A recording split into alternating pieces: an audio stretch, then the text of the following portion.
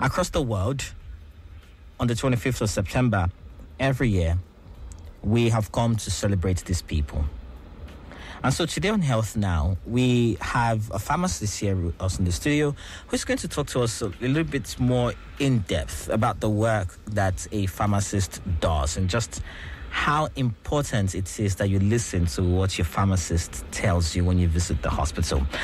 Joining us in the studio for this conversation is pharmacist Fasonya Monsurat. She's the Assistant Director of Pharmaceutical Services at the General Hospital Ifako-Jaye.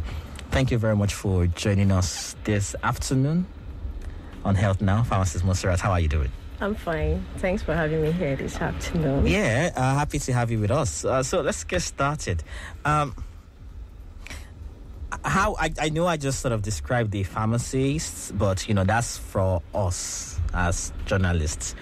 As you know, as a pharmacist, how do people in your field think of themselves? How do you define yourselves? Pharmacists, we define ourselves as a health professional, a core health professional, because we are noble people. Because pharmacy is a profession that is the most accessible among all the health professions. We are the stakeholder when it comes to drug. And drug is very important to everybody. And let me start by saying Happy World Pharmacist Day to everyone. Like you said, it's being celebrated on the 25th September every year. So Happy World Pharmacist Day. Like I said, as a pharmacist, do we just give drugs? No. It goes beyond that. Pharmacists make sure that we have right patients, right drug, right dose, right route, right time, right information, and right documentation. We make sure that we don't give what belongs to A to B. In the hospital setting, we have a lot of patients. So it's actually involved a lot for you to make sure that when the patient comes in, you assess the prescription. You don't just hand it over to them. And what we have now is patient-centered, where you have direct access to your patient, one-on-one interaction. So when they come in, there is confidentiality. They are able to tell you whatever is going on with them. And don't forget, they've already seen their doctor, so they are with their prescription. So pharmacies have that access to counsel them. I'm talking about medication counseling. Not just use this 1, 2 times daily, 3 times daily. No. It goes beyond that. So during this medication counseling, you've had access to what they were using before, and that is what is called medication reconciliation. When they come in, we always advise them to bring their drug back. They have drugs in bags. We don't even want to know where they got the drug from, but we encourage them, bring your drugs when you are coming, so that we'll be able to compare the patient medicine order to whatever they have, whatever they've been taking. So we'll be able to know, is there an omission in this therapy? Is there a kind of medication duplication? Is there any dosage regimen error? What do I mean? When we tell them, use this drug 12 hourly, maybe they were supposed to buy 2 packs of that particular drug, but at that particular time, they have money for one. So funny, patients will start using it one daily. And what does that lead to? It leads to therapeutic failure. But during medication counseling, we are able to find out that. So you said something earlier, and I wanted to harp on that there's this documentation thing that happens where you tell people to essentially bring the drugs that they've been taking before. So are you saying that anytime we treat ourselves, we shouldn't throw our drug packs away, we should keep them? Because I've never been asked to bring back my old drugs at the hospital before, so it's new that you're saying this. Mostly it's for those people that have a disease condition like hypertension and diabetes. It's a lifetime treatment. It's continuous. They have to be on drugs. Even some people that just have a particular ailment and they were not getting better. We would like to have an idea. What have you been on? If you are not getting better, it's better for you to bring those back. At least let us have an idea what you've been taking. And we'll be able to counsel you. This is why you are having therapeutic failure. Because the drugs we are not using rightly. Even sometimes, like I said, those people that are having hypertension or diabetes, when they bring this drug back and we check through, there can be duplication in their medication. It's because we have access to these drugs that we'll be able to know. And there can be an interaction. Two drugs can interact with one another. And can be interaction between drug and food.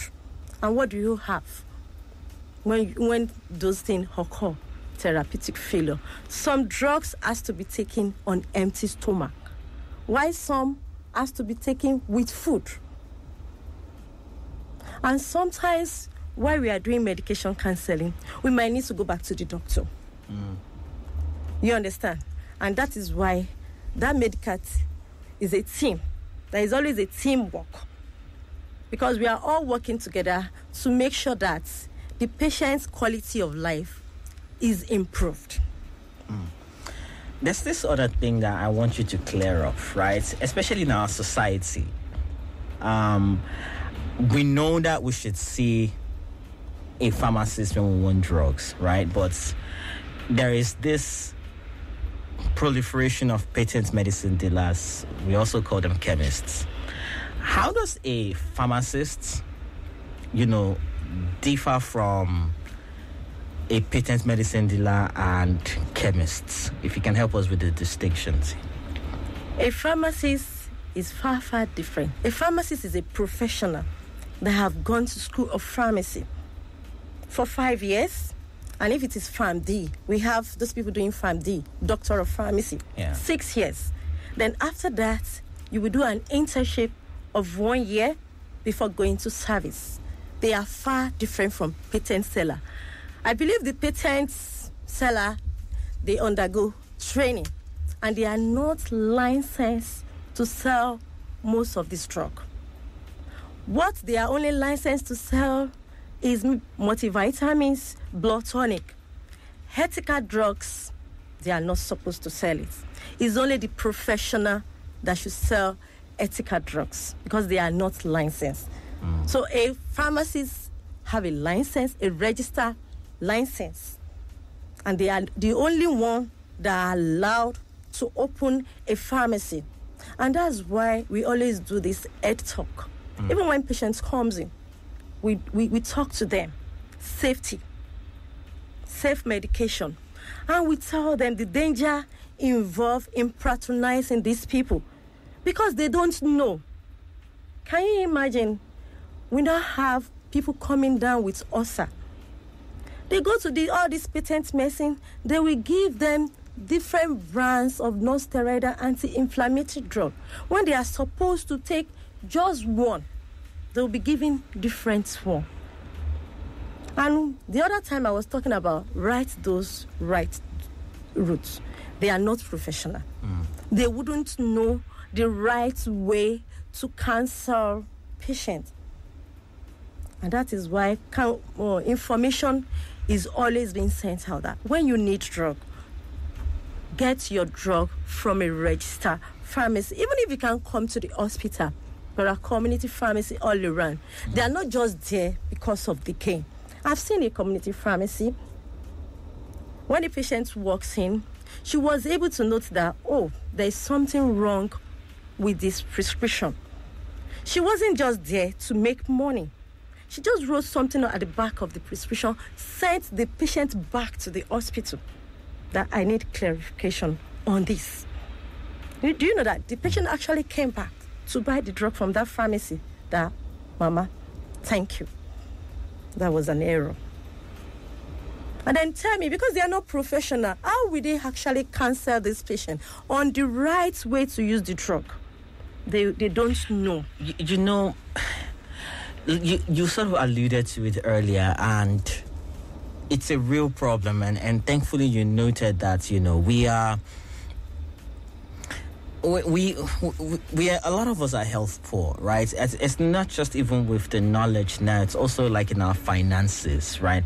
And there is the belief that if I go hospital, I go spend money, right? If I go see if they write the medicine for you on top white paper, it go cost. Like there are these beliefs around us, and you can't blame them. There have been many instances of people, not being able to, we live in Nigeria. Affordable healthcare is, it's a far reality from the lifestyle many people live. So, how do we just reconcile the need for people to actually seek proper medical advice from a pharmacist, vis-a-vis our current reality where a lot of us are actually, unable to afford healthcare? I will start by saying, earth is worth. If you think that going to the hospital or to a registered community pharmacy is expensive, do you know that they actually spend more going to all this patent medicine? Because they kept on being unwell. The problem will still continue, and they kept on going there. Is it not better to just go directly to the hospital to see professionals? And in Lagos State, it's not everything that you actually pay for. There are some age range that some of their drugs are actually free. Yeah, especially those people running sustainable drug revolving fund. There is a program for them from 0 to 12, and for the elderly, at least they will get something. You understand? And even if you come to the hospital, you don't have money, you will see help. And that is why we have the social welfare. They are there. They normally give help to those people. It works. Yeah. The social welfare is in the hospital. We have some people, they don't have money, but they still come to the hospital and they get help there. Is it not better than staying at home and dying? Is it not better than going to this patent medicine seller and damaging your organ? Because that is what happened. The condition become deteriorated. So it's better for them to seek help by going to the right place, where they will get the right information, and that will improve the quality of life. Do you even know that if you go to the hospital on time and you are able to get the right thing, the right drug, with the right information on how to use your drug, hospitalization will be reduced. And it's even more economical for the patients. Because I'm not feeling fine, I went to the hospital, and I'm able to see the right professional. I know how to use my drug. I know what is going to affect the efficacy of this drug. I went there once and I get better. Is it not better? And I'm not even damaging any organ that will result to future problem. Indirectly, the patient is being economical. And you can see professional easily without paying a dime. Don't forget we have consultant in the hospital. We even have consultant pharmacy in different fields. And that is what we are celebrating for this year. Strengthening the health system. So pharmacies are there when you talk about service delivery. We make sure that we give effective, safe, quality intervention to patients when needed. We make sure that they are well informed about their health. We educate them why they don't need to self-medicate. Why the young one does not need to take substances because of the danger involved. Right. I wanted to talk to you about that as we wrap this up. In just your years working as a pharmacist, what are some of the things that you reckon people can stop doing, not just to help themselves, but to help you help them. As a pharmacist, what are some of the common practices that people do that you want to address today? One of those things is that they should stop self-medicating. They should stop treating themselves without knowing what is wrong, especially the use of painkillers, because they are actually killing themselves by using these drugs. And another thing is that whenever they are not clear about something, they should go to pharmacy. Pharmacists will educate them, and the door is always open. Even if you have nothing to do in the hospital, you just want to get clarification on drugs, you can actually walk in to ask about a medication. Because I believe that when you are well informed, you will be able to know the right from wrong. And when you self-medicating, you get better. The drug interaction will be reduced. You will know that, okay, I'm not supposed to do this, I'm not supposed to do that. And you have to be taking your drug regularly, especially those people having hypertension, diabetes. They have to be on drug because it's a lifetime treatment. It's just like we eat food every day. It's compulsory. So for those people having hypertension and diabetes, is actually important. I will employ them not to stop taking their drug and to make sure that they come for their appointments regularly. And that is what we are advocating for. Right. You also made mention of social welfare. Yeah. And I'm sure people have questions.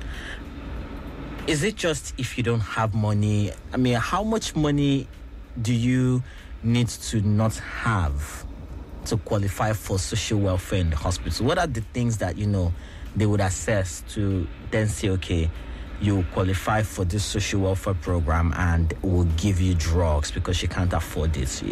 Can you speak a little more on that, please? I know that there are some people, maybe indigent patients, they have nobody. Who is an indigent patient, please? Some people that doesn't have anybody. Oh, okay. And they are sick and they are there. Are we going to say we will not treat them? No. So this social welfare, I know that they have philanthropists, they know people. And even pharmacies give free drugs. When they come to the pharmacy, we assess, we cost. So when they notice that these people are not getting their drug, they are the one that will come to the pharmacy, that this patient doesn't have anybody. Or this patient, their family are not around. There are some that actually have money. But because they need to get drug as at that time, they are the one that made us to know that, okay, can you people please just give this drug now? Later, the family will come around, they will pay. So it's the work of the social welfare, not the pharmacist. Right. Well, look, I want to say thank you very much for helping us make sense of, a pharmacist and what a pharmacist does. But just before you go, are we missing out on something? Is there something else you would like to add? Yeah. All right, let's get that clear. Yeah, I would like to say, pharmacists, we optimize therapy. We promote rational prescribing. We make sure inappropriate misuse of drug is being reduced. And at the same time, medication-related problems are prevented. And we make sure that we take part in the activity going on in the hospital to promote the life of the people. We are the key to unlock your problem about your medicine. We give the best advice when it comes to your drugs. So when you have any question about your drug, come to your pharmacist because we give the best advice on your drugs.